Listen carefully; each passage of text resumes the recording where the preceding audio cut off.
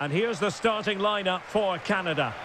Well, it's a 4-3-3 with two out-and-out wingers, but they do vary their movement. They give width, but they also make diagonal runs infield when the ball's on the opposite flank. Their performances will be key today.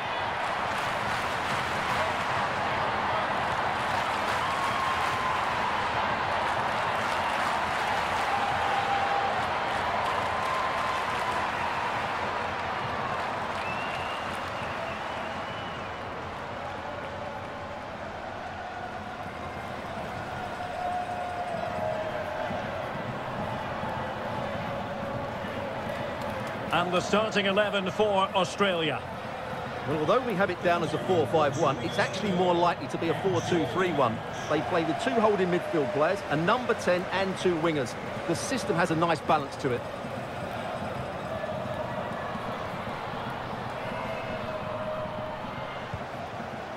Fowler.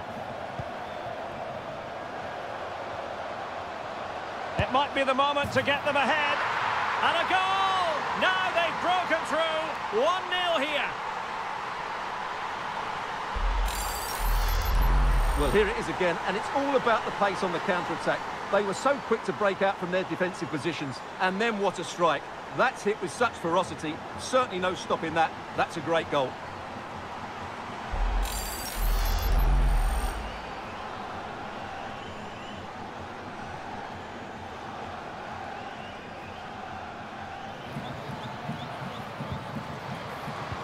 It's a good-looking ball in behind, and she's kept it out.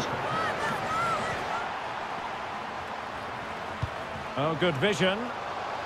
It could be on for her. Oh, good work by the keeper. So the corner played into the box, and still dangerous. Well, she took it on, but over the crossbar. Moving the ball forward with purpose. Is it going to be? And there we have it. She's only gone and made it a brace. Nobody can stop her.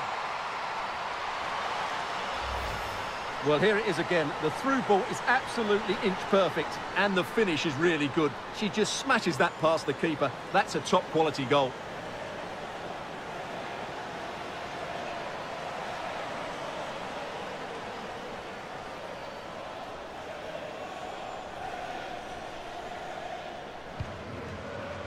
Kaya Simon.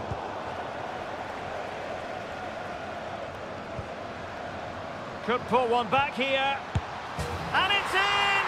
They've eaten into their advantage, and this is not over. Not yet, anyway.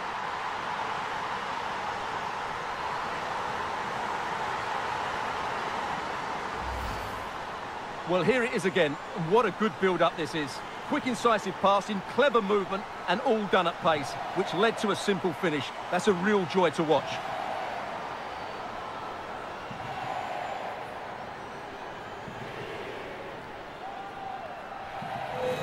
And this game is officially over. It really has gone swimmingly for them, I can say that, because they have clinched top spot in the group, Stuart. Well, all you can ask for at the start of the campaign is to top your group and get into the last 16. And that's exactly what they've done, and they've done it in style as well. They should be looking forward to that last 16 game.